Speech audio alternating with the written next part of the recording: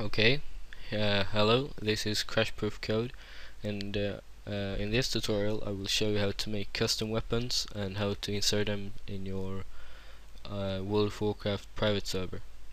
So first go to WoW Vendetta and register for an account. Then press the Create tab and choose what you would like to create. In this case I have prepared a Frostmourne for you. So you name it, and then you have to find a display ID for your weapon. This is what the weapon will look like in game. So you press the display ID finder, and since I want to make the Frostmourne, you just search Frostmourne, and the display ID pops up. And you just copy and paste it here, and then you have to make an entry ID for your weapon. This has to be unique, and it's the ID which your item will be recognized as in the database. So in this case 65657. And then you fill out all this stuff. I'm sure you can figure out what it all does. And once you're done, you press the submit button and you download SQL batch file, and then you choose this one if you have the same server as I do, if you followed my tutorial on how to make a private server. So you download it and you save it to your desktop perhaps, and then the next step is to start up your MySQL. So you can once you've done that, you start up Navicat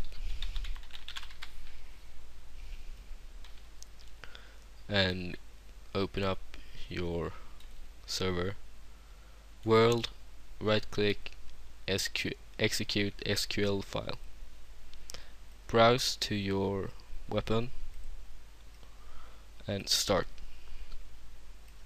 Once it's done, all you have to do is to open up or start your server.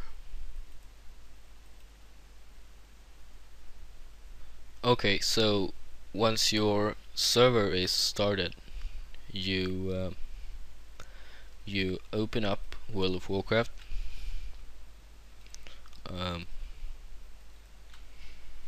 Yeah, and once you've opened it up, you log in,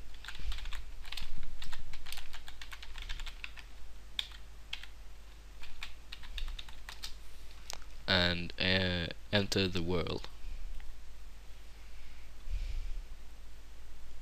Okay, so here you say I already have it, but I can delete it.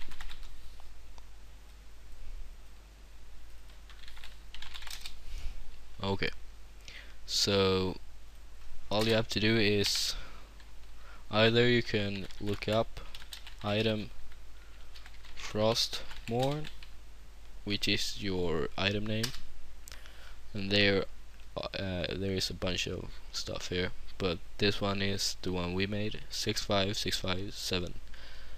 So let's say you want to add it to your inventory. You type dot char add item and 65657. Then you select yourself and hit enter. Okay, you see here is the Frostmourne. You equip it, and there it is. Yeah, that's all for me. But let's say you already had your server running when you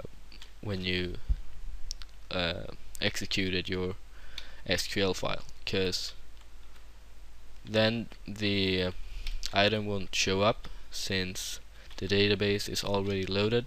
But for the item to show up, you will have to reload the correct database. which is really simple. You press dot server reload table and items, and you see it's reloaded. Okay, that's all for me. See you later.